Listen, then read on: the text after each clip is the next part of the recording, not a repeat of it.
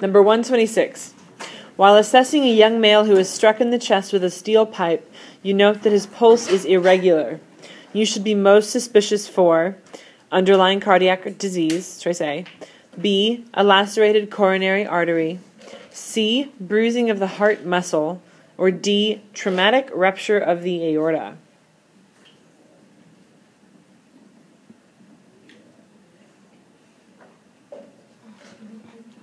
So, struck in the chest with a steel pipe, what kind of injury is this? Blunt versus penetrating? Blunt, yeah, more so. Irregular pulse. So what is that going to point to as maybe what was injured? The heart, yeah. So all of these are mostly dealing with the heart, or at least the circulatory system. Let's look at them, though. Underlying cardiac disease. No, we don't know anything why he would have underlying cardiac disease. He's a young male, so it's not like he's had a lot of time for problems to develop. And it's not super likely that would be the thing we should be most suspicious for. Not when there's this clear mechanism of injury. That just doesn't make sense. B, a lacerated coronary artery, meaning one of the arteries on the heart muscle that supplies blood to the heart was cut. Yeah, blunt trauma doesn't really point to that particular thing and just doesn't quite make sense with what we've got going on. C, bruising of the heart muscle. Yes, blunt trauma injury for sure. Also, that kind of thing could definitely cause an irregular pulse in your patient. And then D, traumatic rupture of the aorta.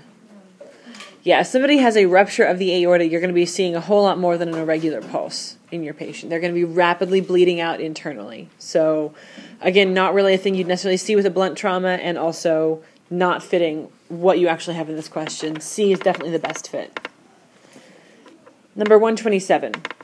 When multiple patients present with an acute onset of difficulty breathing, chest tightness, and hoarseness or stridor, you should be most suspicious of exposure to A, a nerve agent, B, sarin or soman, C, a vesicant agent, or D, phosgene or chlorine.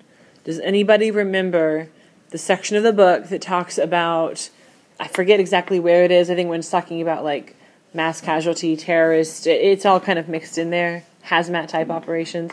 Does anybody remember what any of these things do or are? Nope.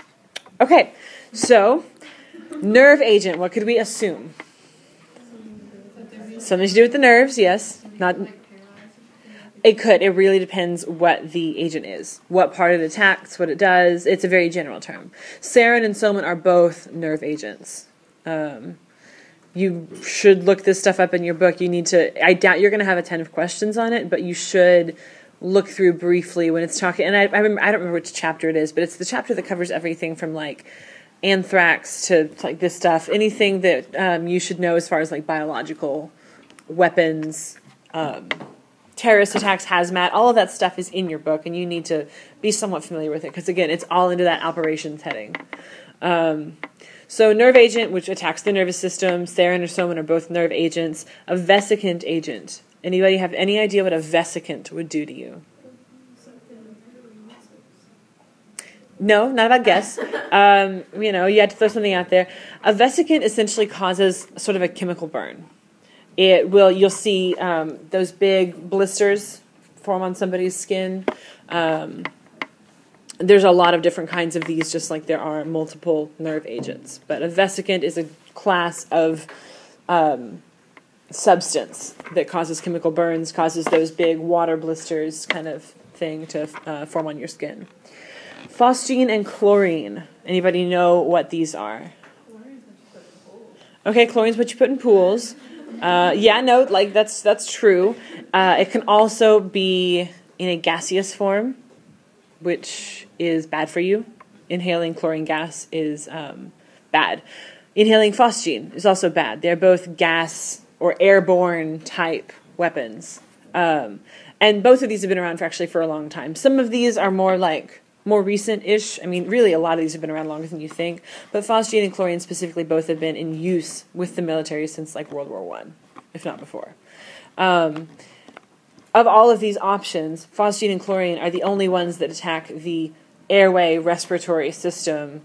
Nerve agents we talked about attack nerves. Vesicant agents attack like the skin surface. or surfaces, tissues in general, but we wouldn't necessarily think they would cause difficulty breathing. The ones that would do that would be phosgene and chlorine. So the answer here is phosgene or chlorine. And again, I would suggest looking this stuff up in your book so you at least have sort of a knowledge. In case something comes up, you need to have something that goes, oh yeah, I think I read about that. I think I have an idea what it is. Number 128. A construction worker has a large sliver of metal impaled in his right eye. The most appropriate treatment for this injury includes A. Stabilizing the object with a pressure dressing, B. Removing the object and irrigating with saline, C. Removing the object and covering both of his eyes, or D. Stabilizing the object and covering both of his eyes. D. We've talked about all aspects of this. You're supposed to keep anything in that is impaled, and you're supposed to cover both eyes whenever there is an eye injury to one of the eyes. Number 129. A 50-year-old male with a history of diabetes sustained partial thickness burns to approximately 15% of his body surface area while attempting to light a barbecue pit. He is conscious and alert and in no respiratory distress. What factor makes this patient's burn a critical burn? Again, this is something I don't necessarily expect you all to know off the top of your heads, but for the sake of the test, it's something that you need to be familiar with. Not just the rule of nines, not how to estimate how much of a burn or how much of a patient is burned, but also you need to sort of understand the criteria for what makes something a minor, a moderate, or a critical or severe burn. And it is in your book. And there are slightly different things for an adult versus somebody under age 5. And there's also different rules for elderly people, slightly. So we're going to talk about what makes a burn a critical burn. I'm not going to give you all the information, but we are going to talk at least about critical burns. Since we know in this question this guy does have a critical burn, we just have to figure out what part of him or his history makes it a critical burn. First, any burn that is circumferential around any part of the body is a critical burn. Why would that be?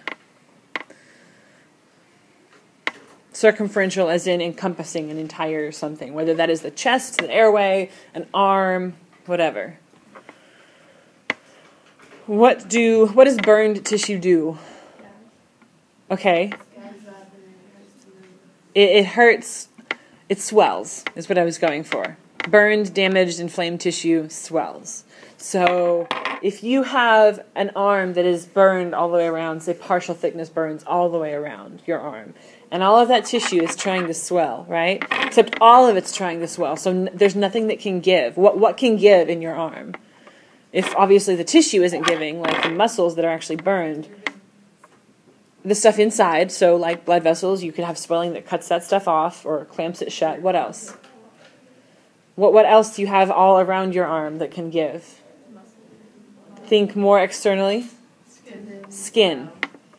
So a lot of the time when somebody has a circumferential burn around any part of their body, they actually cut open, like essentially just make long cuts on the burned part, because it is better to cut it open and allow it to swell than allow it to swell and either it bursts open itself, which is going to be obviously a lot worse than just doing it surgically, or it'll put so much pressure on the internal stuff that it will cause real complications. Not just for an arm, but think about if you're burned around your chest and it's swelling and putting all that pressure inwards. Much better to contain it in an appropriate surgical manner by opening it up, right? So anything that completely encloses a part of the body is considered a critical burn because that is such an issue with that idea of all the swelling. Another thing that makes something a critical burn, if your face, hands, feet, genitals, or respiratory tract are burned. So anything sensitive. Obviously face and respiratory tract, that makes sense. Hands and feet, or genitals. If any part of those are burnt, either partial or full thickness, that's second or third degree burns, that makes it a critical burn. So not getting a sunburn on your face, but getting boiling water splashed onto your face and, when it blisters up like a second degree burn does, it's a critical burn because of that.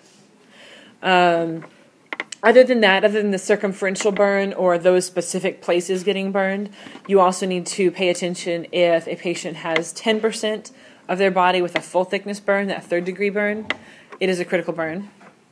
Or if a patient has 30% of their body with a partial thickness or secondary burn, that is a critical burn.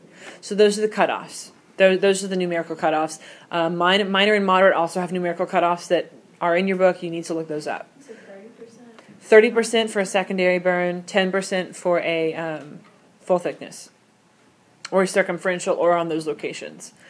Also be aware that if a patient is over 55 and has a moderate burn, we classify it as a critical burn. So if they have something that would fall into the category of being moderate, which again, those qualifications are in your book, but they're over 55, it becomes critical due to their age, because geriatric patients, their bodies don't handle things quite the same way. Or if a patient has any complications, whether actual physical things like other injuries that have to do, you have a broken arm that's also burned, that's a complication.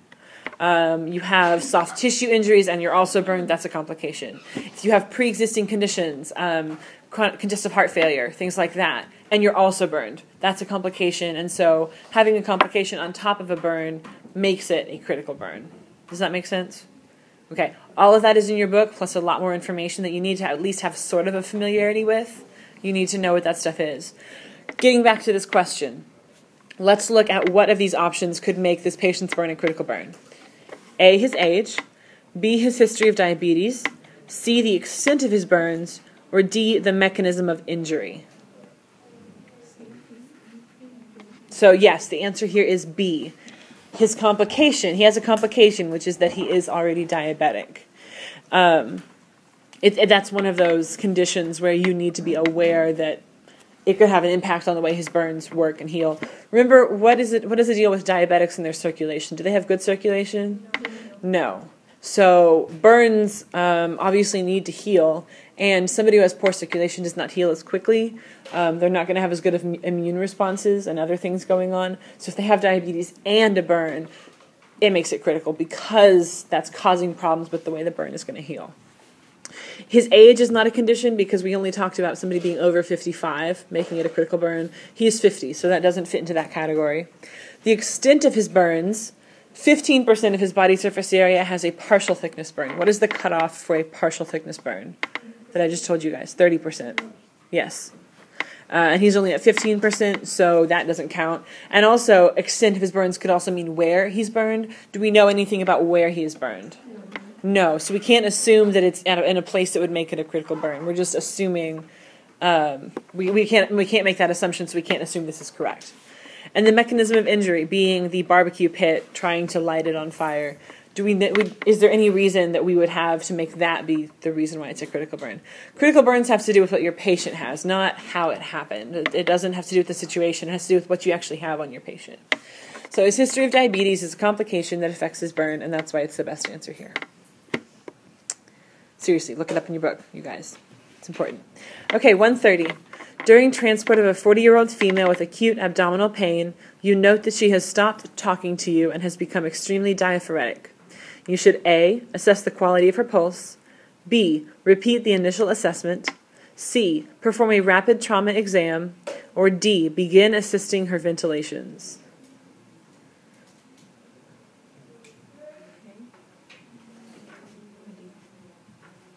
So, assess the quality of her pulse. Why would this matter?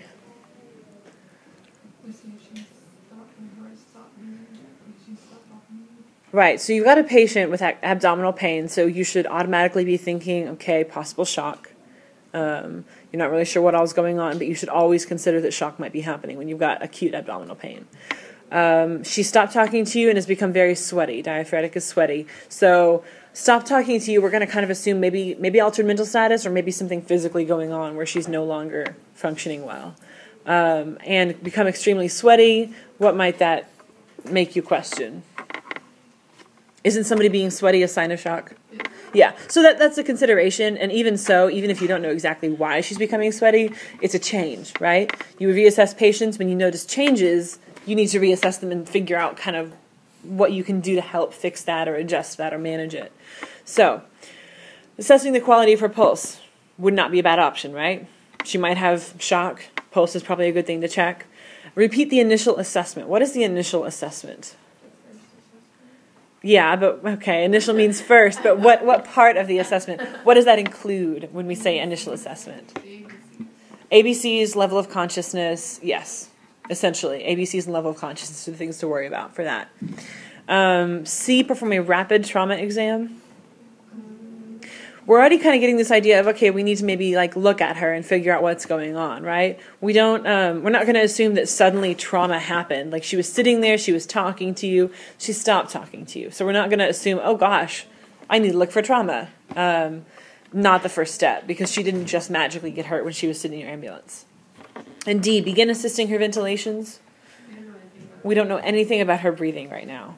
The thing that will teach us about her breathing, or whatever else she might need, is B, right? If you assess her level of consciousness in ABCs, essentially you're saying, okay, there's been a drastic change in my patient. Let me see what's happening with her. Let me go back and do my reassessment of the initial assessment. You're not looking for more wounds. You're looking for that she still have good airway, breathing, and circulation. And that's what makes most sense here, since there's been a sudden change in your patient. So A is not bad, it's just incomplete. Quality of the pulse is one thing. The entire initial assessment is really what you should do, all of those options. 131. A teenage boy who is involved in a bicycle accident has a puncture wound in which the bicycle kickstand is impaled in his leg. The most appropriate method for treating this injury is to A. Remove the kickstand in a circular motion and apply a dry sterile dressing. B. Cut the kickstand off just above the skin and stabilize it with a sterile dressing. C. Leave the kickstand attached to the bike until the physician can remove it safely. Or D. Unbolt the kickstand from the bike frame and stabilize it with bulky dressings. D is definitely the correct answer. A. Well, for one thing, we don't ever remove objects, impaled objects. For another thing, removing it in a circular motion, you're essentially saying, I'm going to twist this piece of metal until it comes out of your skin. Yeah, that sounds terrible. B, cutting the kickstand off. So you're removing it, like you're leaving the skin, but you're making it easy to transport. But that's not the easiest way. Cutting the kickstand off is a whole lot more effort than just taking it off of the bike, like as a whole. It's probably going to cause a whole lot more pain and trauma to that area of your patient, their injury, because you're not going to be able to cut it off easily. C, leave the kickstand attached to the bike. So basically what you're saying is that you're going to transport this kid with the bike held correctly in place so that the kickstand doesn't move on the cot. Like somehow that's going to work. That's insane. D makes by far the most sense. Leave the kickstand in the boy. Remove it from the bike in the easiest way possible so you can still transport him safely without causing yourself a whole bunch of unnecessary problems or causing your patient a whole bunch of unnecessary pain. 132. You begin transporting a 60-year-old male with severe chest pain. Your estimated time of arrival at the hospital is 70 minutes. The patient is receiving 100% oxygen via a non-rebreathing mask. You should A. Remove the mask and apply a nasal cannula. B. Drive with excessive speed to arrive sooner. C. Attach an oxygen humidifier if you have one. Or D. Remove the oxygen until arrival at the hospital. C is the best answer. So we'll talk through these. A. Remove the mask and apply a nasal cannula. No, you're not going to go down to a lower level of care for your patient. Non-rebreather is sufficient, but you don't want to go down a step. B. Drive with excessive speed to arrive sooner. No, remember, we are only ever legally, at least in Texas, allowed to go 10 miles above the posted speed limit, and that's only when necessary, like absolutely. So you can go a little bit faster, maybe, if that seems appropriate, but certainly not excessive speed.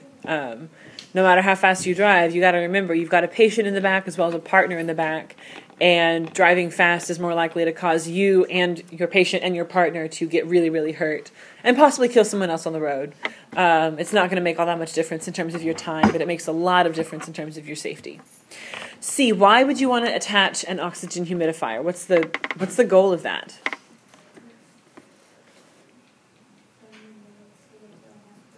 Say it louder. Yeah, it's going to take a long time to get to the hospital. So when you're breathing room air, you're breathing some amount of humidity or humid air, right? Depending where you are, it's more than others. If you live in Houston, you're breathing a lot of humidity. If you live in Dallas, you're breathing less. But you're still breathing air that is humidified naturally. It's called, moisture in the air. Especially like after rain that we just had, you're going to be having a whole lot more of it. That humidity is good. It helps keep the nasal passages moist, which is what they need to run properly. That's just how your body naturally operates. Oxygen in a tank is dry air. It's very dry. There's no moisture in there at all. And to be running on that for 70 minutes with no moisture or humidity at all in what you're breathing is really going to dry your patient out big time. They're going to be losing a lot of fluid because they're not having that extra moisture added in. Attaching an oxygen humidifier in a case like this where, your time of arrival is 70 minutes away would be very, very helpful for your patient. Also, it's the best answer because all of these are really wrong. Like D, remove the oxygen, very bad idea. Again, just as bad as putting on a nasal cannula, and neither one makes any sense for your patient. 133. You are dispatched to a skilled nursing care facility for an 80-year-old female with abnormal behavior. The patient is clearly confused and asks you if you are her husband. As your partner administers oxygen to the patient, you should A. Determine the patient's baseline mental status. B. Inquire about a history of Alzheimer's disease. C. Obtain a complete list of the patient's medications. Or D. Ask an attendant for the patient's medical records.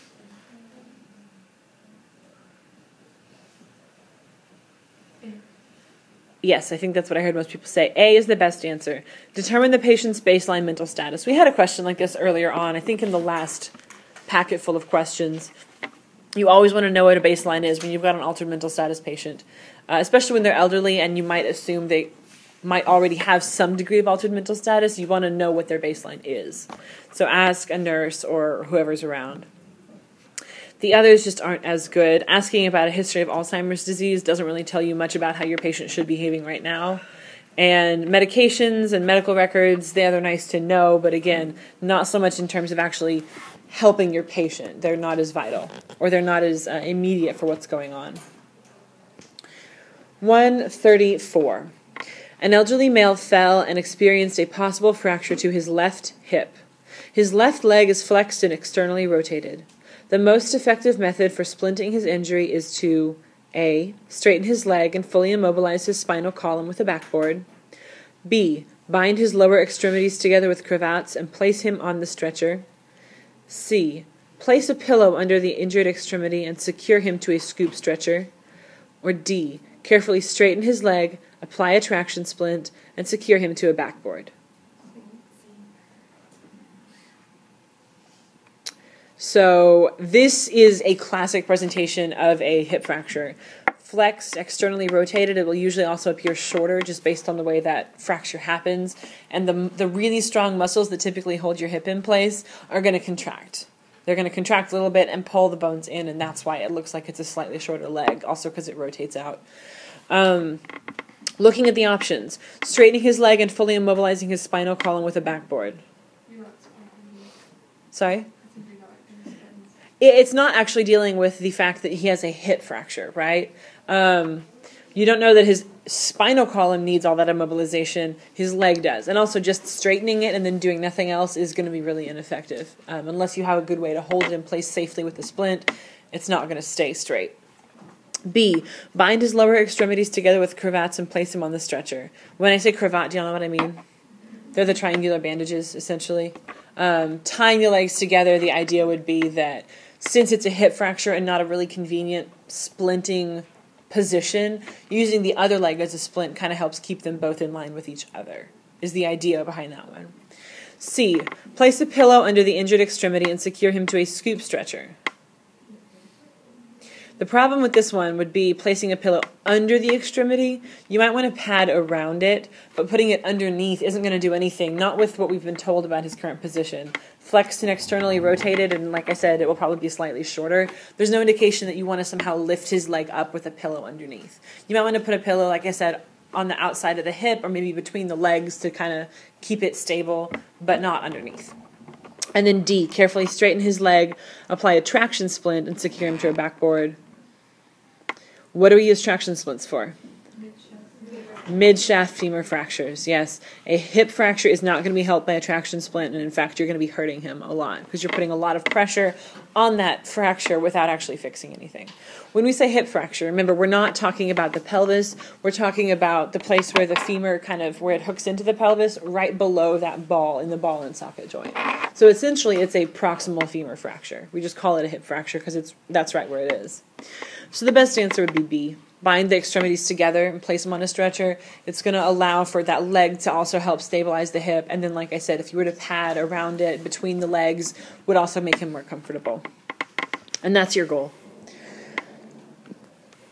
135. You are dispatched to a residence for a 40-year-old female who fainted. Upon your arrival, the patient is conscious and alert and states that she is fine. Her husband tells you that she fainted after receiving news that her sister was killed in a car crash. You offer oxygen to the patient, but she refuses to accept it. At this point, your primary concern should be to A. Determine if she was injured when she fainted. B. Provide emotional support regarding her sister. C. Advise her that she needs to go to the hospital. Or D. Obtain baseline vital signs and a medical history. Good. A is the best answer here. Yes. I don't know. I've seen it before, but I've also done this review before, so I don't know if you guys have seen it on a test or something maybe. Just keep in mind for this one that you've tried to give her oxygen, but that's all you've done so far as patient assessment. Or that's the point that you've gotten to. So you haven't done any sort of trauma assessment to try to see if she has any injuries, and that would be the next step. She may need emotional support, but just because she says she doesn't want oxygen doesn't mean she doesn't need treatment, or at least assessment for everything else. And that's why A is the best choice. 136. A 19-year-old female has just been extricated from her severely damaged car. She is on a long backboard and has been moved to a place of safety. As your partner maintains manual stabilization of her head, you perform a rapid assessment. The patient is unconscious, has slow and shallow respirations, and bilaterally closed femur deformities. You should A. Stabilize her legs with the anti-shock garment. B. Apply 100% oxygen via a non-rebreathing mask.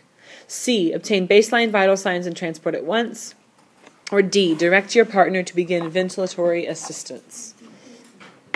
D. Yeah, even though this is describing a more severe traumatic scenario than some questions we've had, remember that basic setup still applies. You go with your patient assessment, and if it requires oxygen, if it requires ventilation, that's what you need to do. In this case, we know it's ventilation versus non-rebreather because of those slow, shallow respirations. 137. A 30-year-old male has a large laceration to his right lower abdominal quadrant with a loop of bowel protruding through the wound. When treating this patient, the EMTB should recall that the A. Protruding bowel should be kept warm and moist. B. Open abdomen rapidly draws heat into the wound. C. The wound should be covered with a dry, sterile dressing. Or D. The bowel should be replaced in order to avoid infection. A. Yes. Remember, when it says the bowel should be replaced, they mean putting it back in position, and that's definitely not true. And we know that warm and moist is the correct way to deal with an abdominal wound. 138 we're going to skip because it has to do with intubation. 139. A 52-year-old male presents with a fever of 102.5 and a severe headache. As you assess him, you note the presence of multiple blisters on his face and chest, which are all identical in shape and size. This patient's clinical presentation is most consistent with A. Smallpox, B. Sarin toxicity, C. Yellow fever virus, or D. Cutaneous anthrax. So, we already had a question sort of like this. If you got that one wrong, you might probably get this one wrong too. Do y'all want to take a guess what the answer would be? Smallpox. Smallpox is the correct answer here. So, sarin we talked about as a nerve agent. Doesn't necessarily put these blisters on him that are identical in shape and size. That's pretty unique. Yellow fever virus. Does anybody know what yellow fever does or is? Yellow fever, actually, it's a virus that attacks, among other things, it attacks the liver. And so it's called yellow fever because the person actually looks jaundiced when the liver starts being damaged enough. So yellow fever doesn't seem to apply, not with this sort of blistery rash. And cutaneous anthrax, it's a form of anthrax. You've got pulmonary, which is like inhaled. You've got cutaneous, which would be more of like a skin contact kind of thing. And you usually see black irregular lesions with that one. Large, and they're not uniform at all. They're very, very distinct looking. And you don't see a ton of them next to each other usually. Lesions, like blisters or whatever. So the best choice is definitely smallpox. That small, identical, even uniform kind of looking rash is a smallpox thing, which realistically you don't see anymore because we don't have that in the U.S., but you should still know what it looks like. I'm sure it's still in your book as an option. 140 we're also not going to do because it's an intubation question, and we don't do those. 141. We'll do this question. It seems a bit silly to me. During an altercation in a bar, two patrons got into a fist fight. The first patient, a 44-year-old female, was struck in the mouth and refuses EMS care. The second patient, a 39-year-old female, has a small laceration to her left knuckle and also refuses EMS care. Which of the following statements regarding this scenario is most correct? A. You should contact the police and have them arrested. B. The 39-year-old female is at high risk for an infection. C. The patient struck in the mouth should be immobilized. Or D. The 44-year-old female is at high risk for an infection.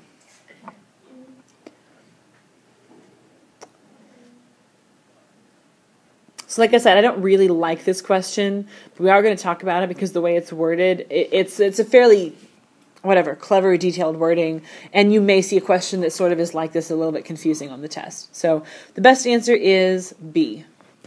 Does anybody want to make a guess at why, or try to explain why? Yeah, because among all the injuries that were offered here, she has a small laceration to her knuckle from hitting the other woman in the mouth. So that laceration is open. She can get infected through it. Also, it came from the other person's mouth, probably on a tooth or something, which everyone should know you have a lot of germs in your mouth. Mouths are gross. Based on that, the best answer is that she's at high risk for an infection. Out of the available answers, realistically, most people wouldn't think a little cut on the knuckle is a high risk, quote unquote, but it is in the sense of open wound in a very bacteria germ full place. None of the others fit quite as well. There's no reason why the other female would be at high risk for an infection. The patient struck in the mouth, there's no reason why she should need to be immobilized. Mouth injury or mouth like a punch does not mean you need spinal mobilization. That's a huge jump in logic. And contacting the police and having them arrested isn't your job. For one thing, the police should already be there and should have already cleared the scene before you got into it, because I'm not going to step into a scene where there's a fist fight without knowing that it's okay for me to get out there and they're not still trying to swing at each other. Also, getting them arrested for this doesn't make sense. The only time you really use law enforcement in that kind of way is when you have to have the patient taken into custody because you have to treat them and you can't properly restrain them yourself. It's not a thing you'd casually do because you think that they shouldn't be fighting at a bar. So the best answer is B. 142. A 2-year-old female fell from a second-story window and landed on her head. She is unconscious, has slow and shallow respirations, and a heart rate of 90 beats per minute. In addition to spinal immobilization, you should A. Assist ventilations, begin chest compressions and transport. B. Insert a nasal airway, assist ventilations and transport rapidly. C. Apply a non-rebreathing mask and transport to a trauma center. Or D. Insert an oral airway, assist ventilations, and transport rapidly. D. Yes. We talked about it already. If she's fallen on her head, what is the likelihood of her having a head fracture, spinal fracture, something like that, or skull fracture? Probably pretty high. A lot of trauma impact to the head, so we would not do an NPA. And she definitely doesn't need chest compressions. There's nothing to indicate that, not with that heartbeat. And a non-rebreather isn't going to do it when she has slow and shallow respiration. So the only thing that is a good answer at all is D. There's nothing wrong with D like there is with all the other options. Number 143. A 6-year-old female was riding her bicycle and struck a clothesline with her throat. She is breathing but with obvious difficulty. Your rapid trauma assessment reveals a crackling sensation in the soft tissues of her neck and facial cyanosis. In addition to the appropriate airway management, the intervention that will most likely improve her chance of survival is A. Requesting a paramedic ambulance. B. Careful monitoring of her vital signs. C. Rapidly transporting her to the hospital. Or D. Quickly immobilizing her spinal column. C. We kind of had a question like this already. I did want to go over this because of exactly what it's talking about with your patient. So that crackling sensation in the soft tissues of the neck and facial cyanosis, what do we think is, what is that? There's something called subcutaneous emphysema. Have y'all heard that phrase? It typically happens for something like this when the trachea is messed up, usually ruptured in some way, and air can escape into the surrounding tissues of the throat. I did want to talk about this because it's pretty distinct. You're going to have that crackling sensation. That's you're going to basically be feeling crepitus, like air bubbles.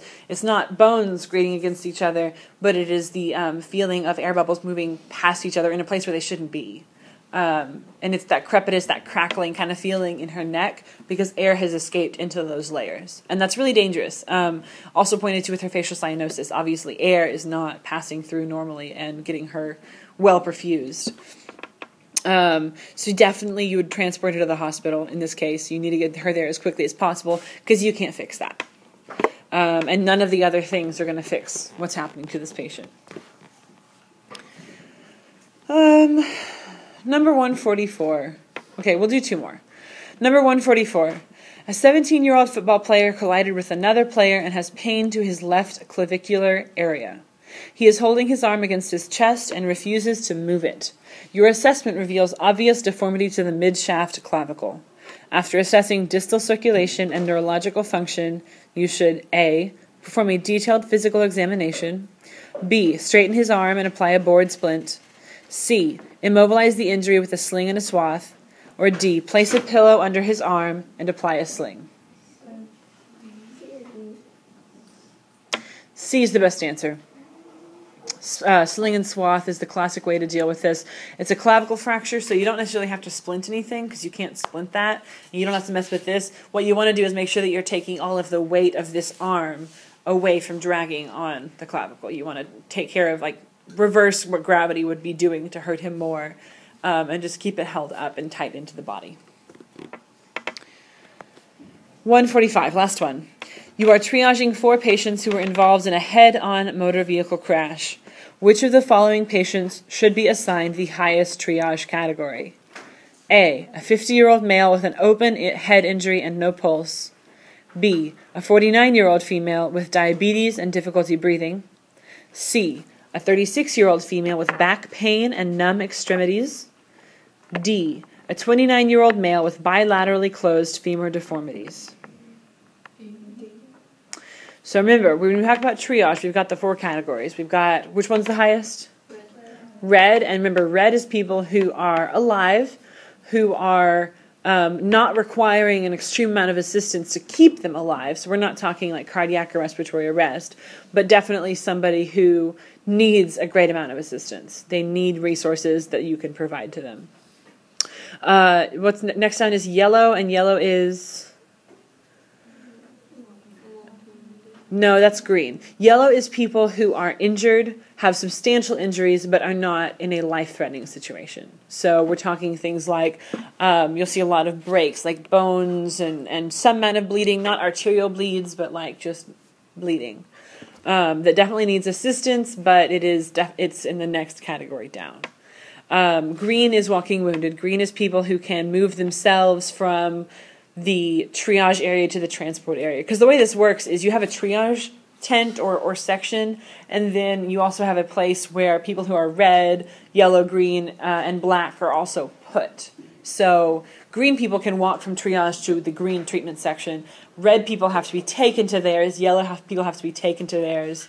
And black people have to be taken to theirs. So that's kind of the category for green, is if you can make it on your own endurance and stamina and feet or whatever, you're in the green zone. And then black, bottom one, dead or pulseless, no breathing, something that is going to take an extraordinary amount of resources to help with. Somebody that is going to essentially require at least one trained medical professional just helping them for the foreseeable future. It's just too much resources to give to one patient when you've got a lot of patients. So, based on those, what category does A fall into? Black, definitely. Open head injury and no pulse. You know, if you've got the resources and the people, help him. Otherwise, he is a bottom priority. B, a 49-year-old female with diabetes and difficulty breathing. So remember, red is people who can't move themselves to the treatment area and also have a major life-threatening problem. Yellow is people who can't move themselves to the treatment area, but typically their problem doesn't have to do with like one of the main level of consciousness or ABC type problems. It's more of like soft tissue or physical injuries, musculoskeletal, kind of whatever. So she'd be red because of that difficulty breathing. Remember, red, okay, think of it this way, red has ABC problems, but they're not actually in some sort of arrest. They're still going, but they're having problems. C, a 36-year-old female with back pain and numb extremities. Yellow or green, we don't know enough about whether or not she can walk with that numb extremities. We don't know what's happening there. We might call her green, we might call her yellow, we don't know, but certainly not red, right? And D, a 29-year-old male with bilaterally closed femur deformities. He would probably fall in the yellow category. So he's bleeding, certainly, and that is a concern, but it's not open, and it is a long bone fracture versus an ABC type problem. So out of these options, the best choice for red would be B because of that difficulty breathing. And again, diabetes is one of those conditions that usually causes complications with whatever else is now happening. It's a chronic condition that causes problems, complications.